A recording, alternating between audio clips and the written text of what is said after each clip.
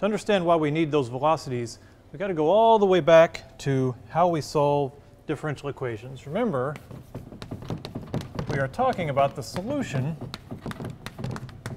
to the wave equation, d2y dx2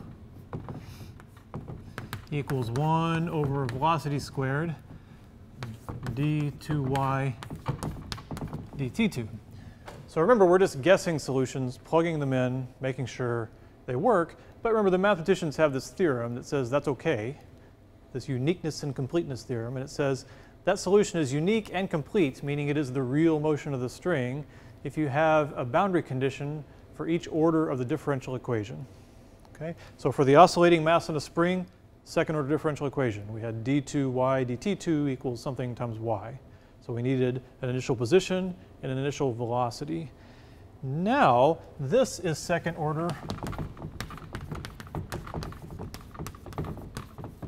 in time and space. Right? We have d2y dx2 and d2y dt2. So now we need more boundary conditions. We need two spatial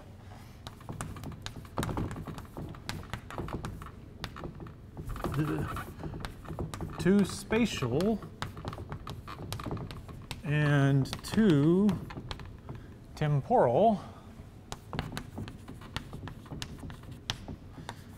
boundary conditions. So let's see if we have them.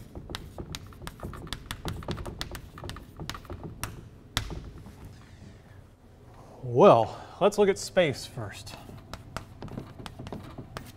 In space, we have the fact that we're working with a clamped string.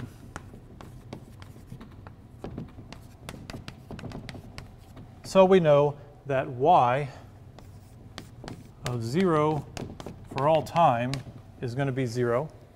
That's the clamp at the left. And we know that y at L for all time is going to be 0. So there's two spatial boundary conditions. I like to call them a certain point in space for all time. I like to do that so much, I couldn't remember it. I had to read it. A certain point in space for all time. Because that's what it is. It is a boundary condition. Initial conditions and boundary conditions are really the same thing. It's a condition, a certain point in space at all time. Now, let's look at time. So there's two. We got that covered. So time, we could describe the initial shape.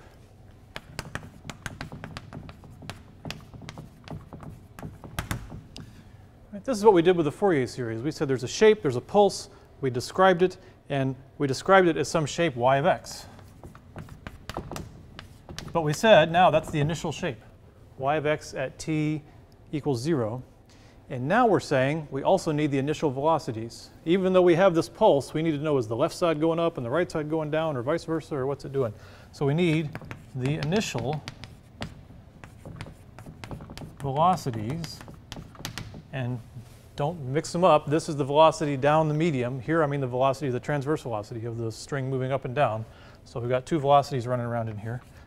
Y dot, right, dy dt of x and 0.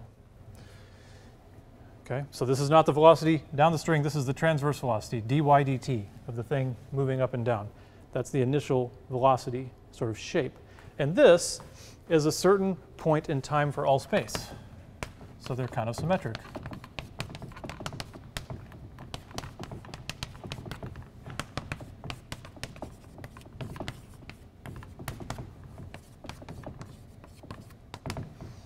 Okay. They don't feel symmetric, right? This is a clamp, and this is a function. How does that work? How is this a clamp? This is a function. That's because we think of time and space as different, right? This is a clamp, but it sits there for all time.